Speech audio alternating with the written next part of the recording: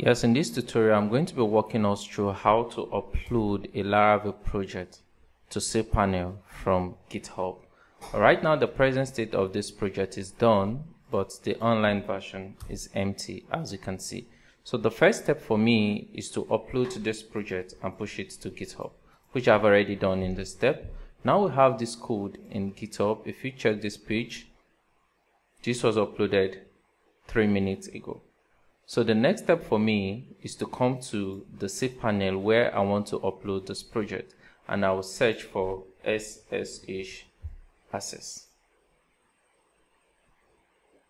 From SSH access, I'll generate a new SSH key.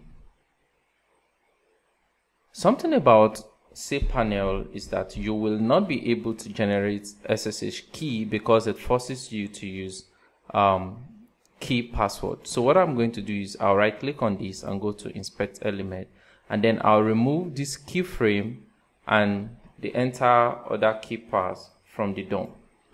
I'll come here and then I'll delete this from the DOM.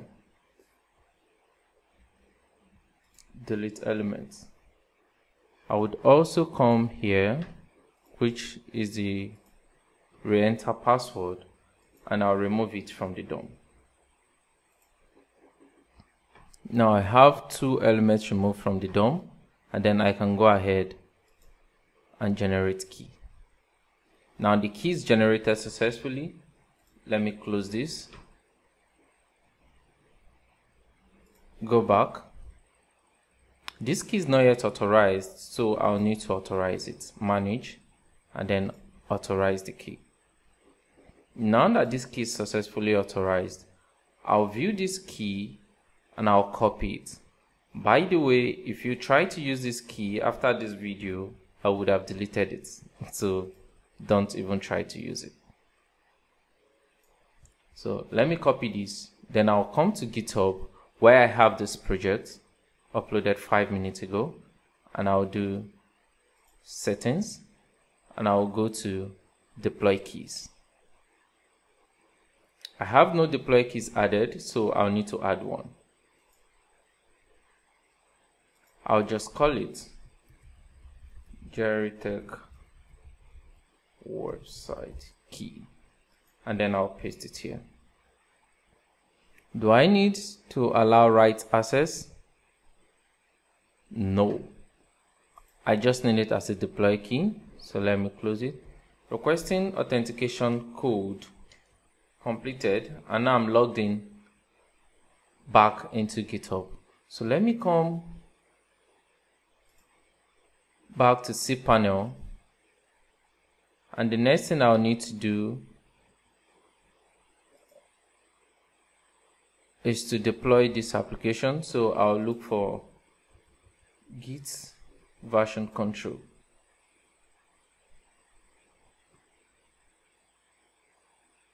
I currently do not have any version control, so I'll create one, and the URL I want to clone, I'll get that from GitHub, which is my repository URL. I'll come to code, clone, and then I'll clone using SSH. I'll copy it, come back to Git version control and paste this. Repository name, I would call it Geritech computers websites. It's fine. Tech computer website, Geritech computers. It is fine, and then I would create computer website, and then I'll create.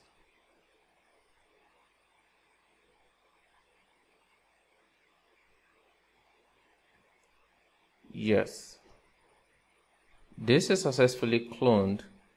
So the next thing I'll need to do is to come here, go to File Manager, and we can see we have our website here, Geritech computer website. everything currently looks good.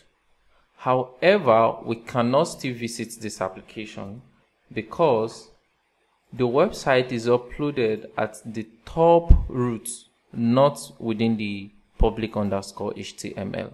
So what we need to do in order for this website to display successfully is to come here, create a copy of everything we have within the public directory, select all, and then copy.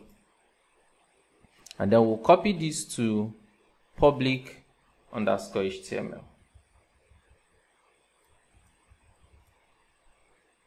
Then copy files.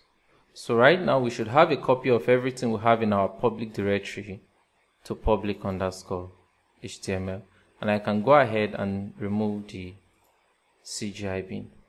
However, if you visit this application at this time, you're going to get error. So what we need to do is to open index.php and edit it.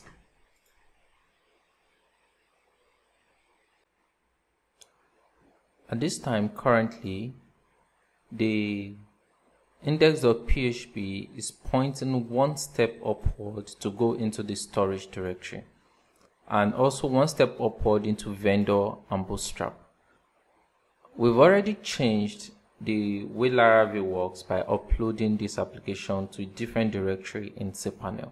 So what we need to do is to go one step upward and then go into the directory where our application is deployed into, which is Geritech Computers website. That is the name of the folder where we deployed our application. So I'll copy this and I'll do the same thing to vendor, and I'll do the same thing to bootstrap. Now this file looks good. I will save it. If this tutorial is informative, please support me by subscribing to this channel, like this video, and turn on the notification bell. Thank you. Even at this point, if we visit this application, it's still not going to work because something is missing.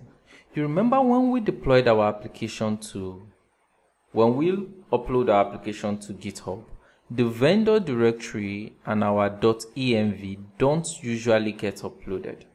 These are among the files we put into our Gitignore. So we need to come back to Cpanel and upload these files manually to Cpanel. So I'll come to my application folder, and then I would upload the vendor file and the .env file. So I'll come here and I'll say upload, and then I'll put in vendor. This will take a couple of minutes to upload. So in the meantime, let me also upload the .env file. While this is uploading, I will come here, create a new file, and call it .env.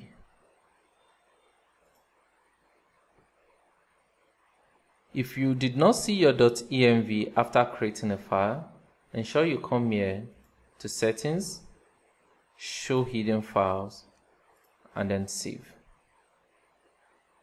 Now the .env is showing. I will open up the .env, and then I will paste in a copy of my .env from my local. Edit, and then paste in a copy of my .env, and then save. Right now my .env is active while my file is being uploaded. Let's wait for this file to finish uploading, and then we'll come back. Okay, we are back. Our vendor zip file has finished uploading, so let's go back to the file manager. Right now I can come to the vendor zip and then extract the file.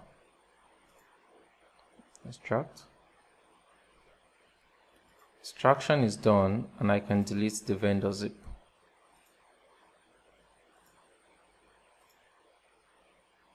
If I come back to the application, at this time this application should be working. Still, it's not working. It says the composer dependency require PHP 8.2, whereas we have 7.2.34 set in our cPanel. In order to solve this, I'll go back to cPanel, and then I'll look for, within the cPanel, I'll come to software, and then multi-PHP manager, or I can search for multi-PHP manager from the search here. So I'll click on multi-PHP manager,